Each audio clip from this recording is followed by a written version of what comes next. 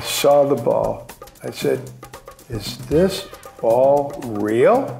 Just imagine all of those famous people who have held that ball. Just gives you chills. Frank Sinatra, Elvis Presley, Gary Cooper, Ronald Reagan, Charlie Chaplin, Walt Disney, Judy Garland, Marilyn Monroe, Abbott and Costello, John Wayne, Jane Mansfield, Marlon Brando, just to name a few.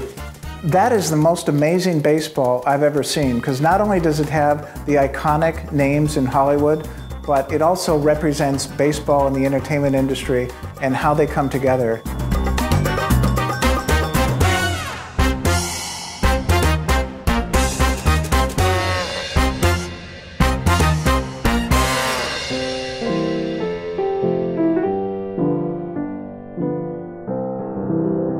For me, baseball has always not just been a game or a sport or a business.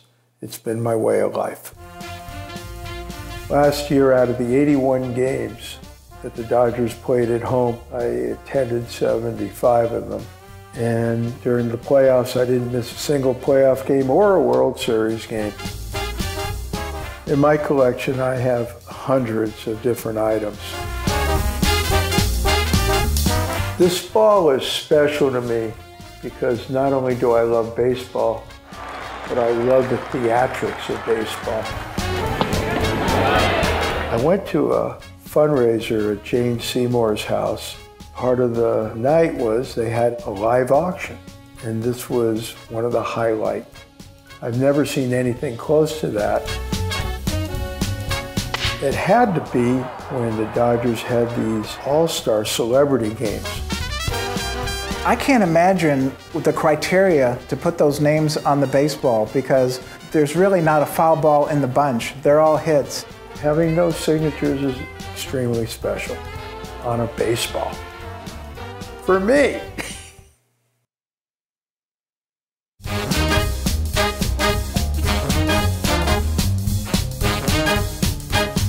Baseball is the great American pastime because everybody has played it in some form during their life. A bat and a ball is a pretty simple premise. I think the ballpark is a perfect reflection of what's going on in our country or what's going on in the industry at the time.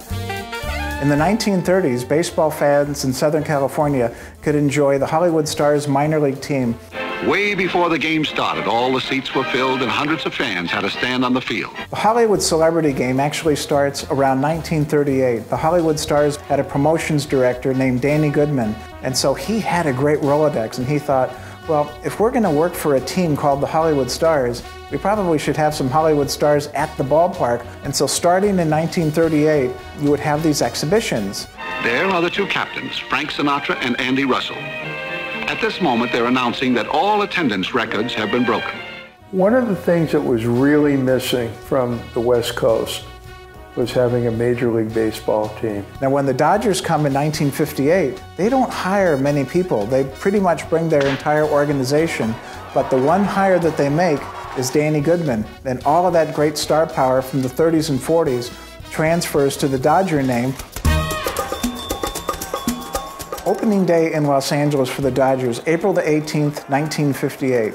And they played at the Coliseum. You have a bigger audience, but you have the same premise. Stars coming out for an exhibition game before a ball game. People would get to the ballpark hours early just to watch it. Just imagine Dean Martin in one of those all-star games and showing up for his at-bat in a limousine, and he steps up to home plate, and suddenly he gets an idea, and he beckons to the waiting car, and suddenly there's a hostess with a tray and a martini.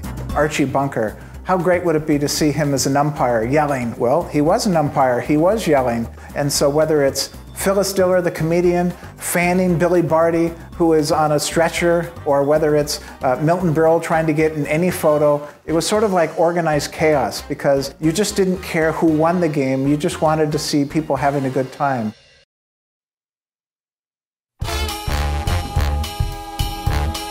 Dennis Gilbert's ball is amazing because when you look at those names, so many of them have either a baseball or a Dodger connection.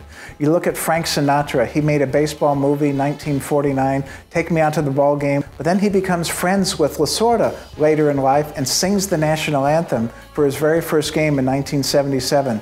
Marilyn Monroe, You might say, well, married to Jo DiMaggio, and so there's the baseball connection. But she actually made her last public appearance before an Angels game here played at Dodger Stadium in 1962. And then you look at Ronald Reagan, baseball connection. He was a Chicago Cubs announcer in the 1930s. They had spring training at Catalina, and he decides to sneak over to the movie lot to try to get a screen test. And a few years later, he's George Gipp, win one for the Gipper. That's how he gets his start in acting, through that baseball job. Some of the others, Gary Cooper, my favorite baseball movie, 1942, Pride of the Yankees, which was filmed local. Abbott and Costello, Who's on First, the most famous baseball routine of all time. Have I heard the expression that all ball players want to be movie stars and all movie stars want to be ball players? Not only have I heard the expression, I lived that when I was a sports agent. Every one of the ball players wanted to be on TV shows, do commercials.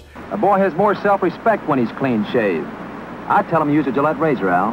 That was the fun part. You'd have the ball players making cameo appearances on television shows, whether it's Don Drysdale, Wes Parker on the Brady Bunch, Al Ferrara was a guest on Gilligan's Island. Those early years of Los Angeles, Hollywood and the Dodgers just went hand in hand. Yeah, even the Three Stooges were there. April 18th this year, the 60th anniversary of the Dodgers being in Los Angeles. There's still Hollywood pregame. You may not get the turnout because not all the filming is centric in Los Angeles anymore, but the one thing that doesn't change is the very fact that when they are in town, they do want to come to games. During the World Series, you can guarantee that you're going to look around and you're just going to see tons of stars. Kind of looks like the Academy Awards in comfortable clothing, because they're just like any other fan, wanting to see what's going to happen. And that's the allure of a ball game, and that's the greatness of a place like Dodger Stadium.